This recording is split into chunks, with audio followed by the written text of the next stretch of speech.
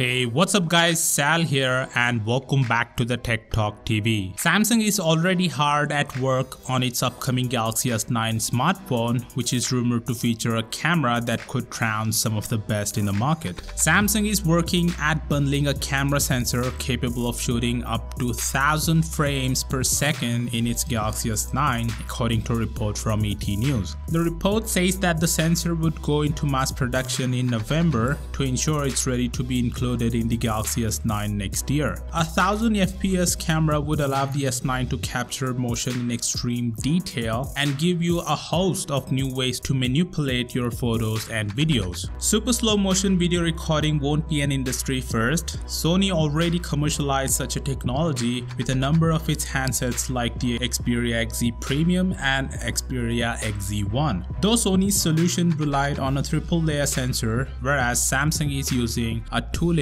sensor. One thing to note that Sony's cameras on its Xperia flagship phones can record slow motion videos for only 7 seconds. If Samsung does decide to bring this technology to the S9, I hope the cameras could record much longer than that. The S9 is also expected to come with the dual cameras, so 1000 FPS and dual cameras combined should give you a one hell of a camera experience and will surely put devices like the iPhone X to shame. Anyways, as per the reports, the Galaxy S9 will come with a 5.8-inch display and the larger S9 Plus should deliver a 6.2-inch screen. Its design won't change all that much, but it will be more powerful thanks to the Qualcomm Snapdragon 845 chipset it's expected to deliver. Most reports peg the Galaxy S9's launch at some time in March or April, but others hint that it could launch as soon as January. And I'll cover each and every update regarding the device, so do subscribe for all the coverage and I'll see you guys in the next one.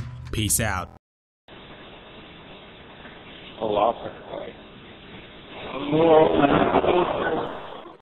Okay.